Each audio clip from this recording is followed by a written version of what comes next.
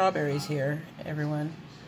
So, and then our peppers are trying to get tall. We add another strawberry. I mean, those are tomatoes.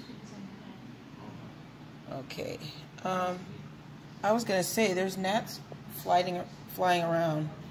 The ones that come in the GNATS that fly around in the house whenever you get anything moist soil together, because they like it.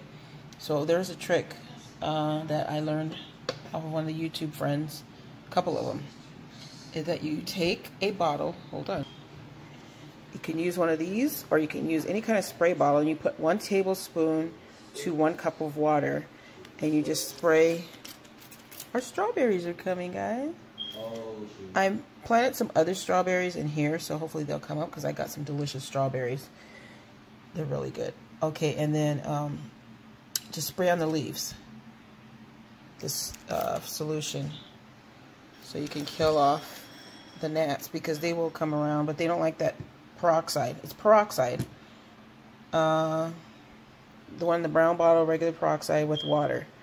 Okay, and just spray them, because I heard somebody mentioning that bugs do come in, and I was like, no, but I realize that there are bugs. They will get in because they like the soil. I don't know if their eggs are on the soil already or whatever, but just spray them. We got another tiny one coming up. It took a while for these, so I put some fish water on them.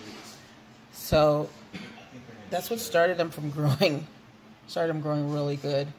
So just, we'll keep an eye on them, and I'll show you more progress as it goes on. And these do have, they're getting taller, but a lot of them were like breaking off. I'm like, what is going on? And I saw the little gnats, so I just looked up some information, and it shows the so we'll see what happens. We'll see if we get some vegetation, some results. Okay, I'm gonna put some squash in one of these too, so we'll just keep looking at them and keeping an eye on them.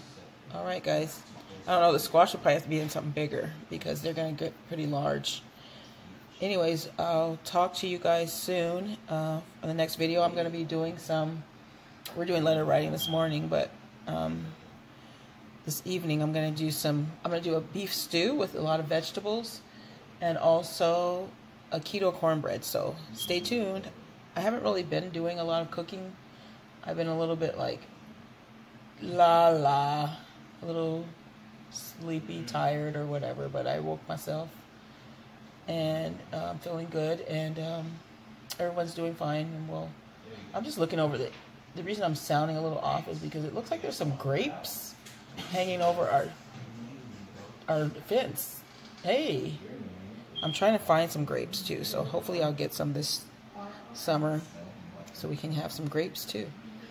All right, guys. Talk to you in the next video. Thank you, subscribers, and we'll see you soon.